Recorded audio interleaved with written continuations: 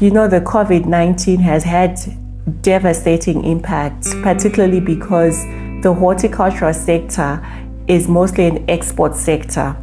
Flowers don't wait. They will still blossom and they will need to be harvested when they are blossomed. Now you can't harvest. What for? Where will you take it? So there was big, massive losses.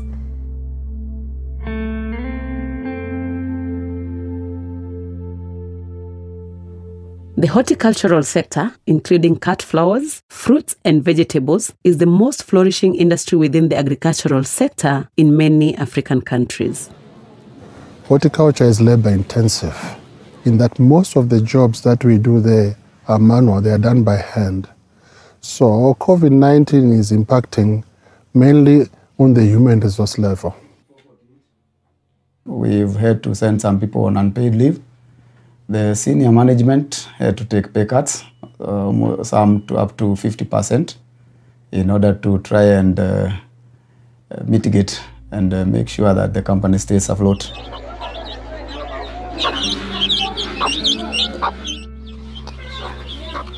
Before COVID-19, nilikuwa nimeajiriwa as a general worker, but kazi nilisimamishwa. Nipitia challenges mingi, mpaka nikafika mahali hata nika lose hope ya kufanya kazi ingine tena kama kazi ya kuajiriwa ama kufanyia mtu. Because by now kuna hata mahali nilifanya kibarua na sijailipwa.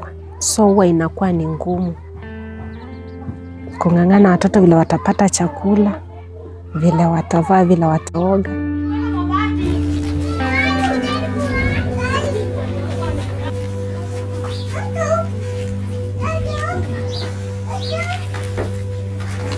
Nilikuwa nafanya kwa maua, alafu vile corona ilikuja, tukasimamishwa.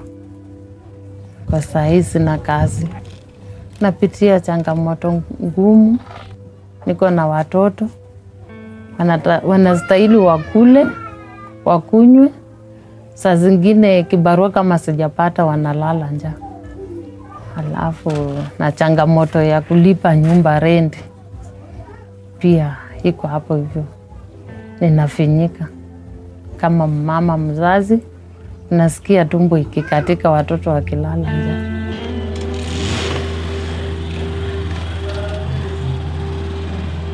Wakati COVID-19 ilikuja na nikapewa unpaid leave, niliangalia nikaona mimi ni mama, niko na watoto, nyumba ni ya kulipa, hata mimi mwenyewe nataka kukula na kukunywa. Nikaenda pale stage, kaenda nikapata mama hapo anausanga muguka na masonda na nini na nini. Kamwambia sababu wewe sasa unauza hizi vitu, na sina mimi niweke kakibanda hapa nipikange mandazi asubuhi. Vile nimeenda nikapika chapo na nikanunua mandizi. Na hiyo kitu mbando imenisaidia sababu kama ni nyumba sina ndeni ya nyumba, narudisha kale kasilingi. At the end of the day napata 3,500 nalipa nyumba.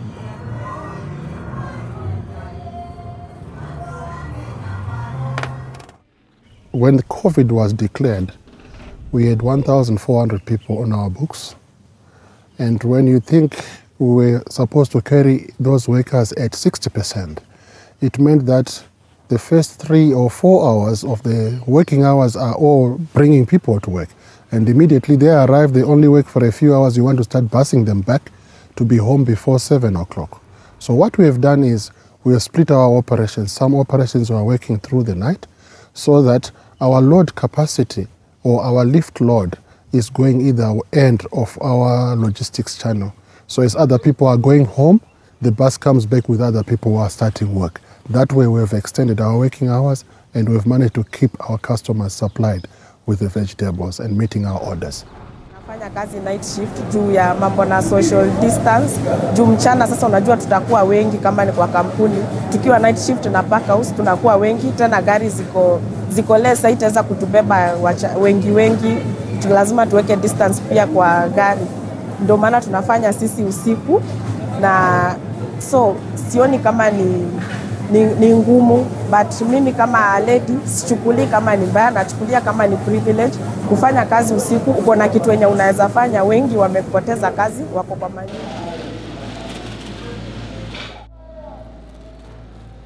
I'm encouraging my women that we'll go through this.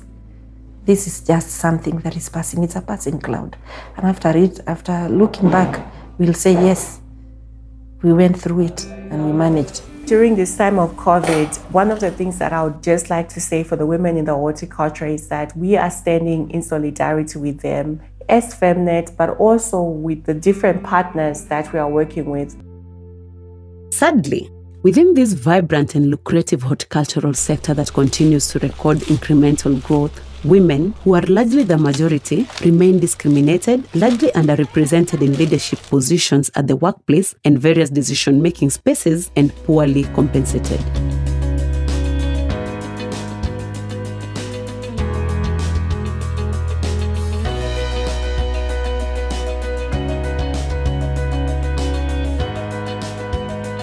Why the horticultural sector? Because there are women there, women who are our constituency, women who we work together with in terms of improving their livelihoods, women who we want to have a voice in that sector, to be part of the unions, women who we want to emerge and be part of the leadership. So we work in three different approaches. First one is our direct linkage with the women workers in the farm through training on women leadership. Na shukuru Stawisha sana kwa sababu ya level ile imenitoa kama mumama wa shamba wa maua, amenitoa kwa level ingine ambayo ilikuwa nimejidunisha. Sasa hii niko level ingine ya juu ambaye mimi mwenyewe niko na courage, hakuna mahali sitasimama, nimejiempower kulingana na vile empowerment ya Stawisha ina empower wa mama. Mimi ndio nifike penye nimefika, nimefanywa training mingi sana. Sababu mimi hata kufikiria outside the box ni sababu ya sile training. Kitu ya kwanza ninajiamini, hiyo kitu nitafanya. Wacha ni fail kama nimetry. On the second tier, we also work with the management and especially the human resource department in ensuring that their policies are also gender responsive. With our partnership with FEMNET, we have taken a deliberate approach to start uplifting the women into leadership positions. And this is a very deliberate move. We are bringing in many women who are now into management position. Actually, a whole fruit section now is being run by a lady, and we are happy to see her development through. She didn't start at where she is today.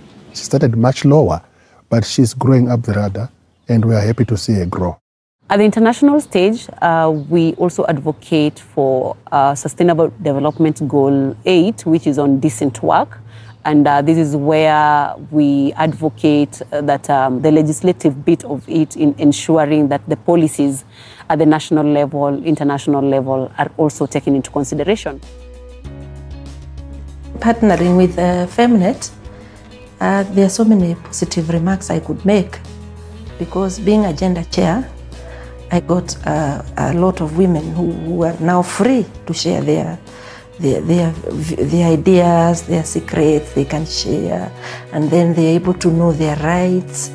They can identify the areas where they feel that they feel they are not comfortable. And I'm getting so many women also wanting to be leaders.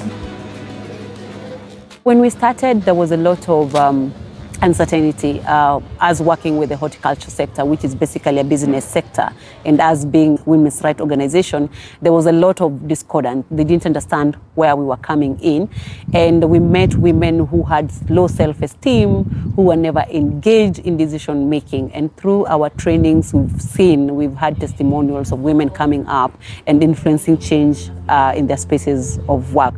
Even during this time of COVID, we still need to push for those policies, for that sector to be a sector where it's upholding the rights of women, it's upholding the rights of workers.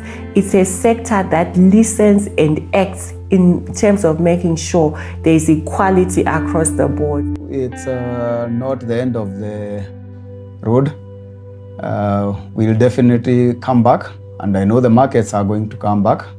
And by, say, close of the year, we are hopeful that we'll be back to normal, if not 100%, say 80 to 90%. and everybody will be back at work. With or without COVID-19, women are not sitting back and waiting. They have vowed to fold their sleeves, dust off, and rise.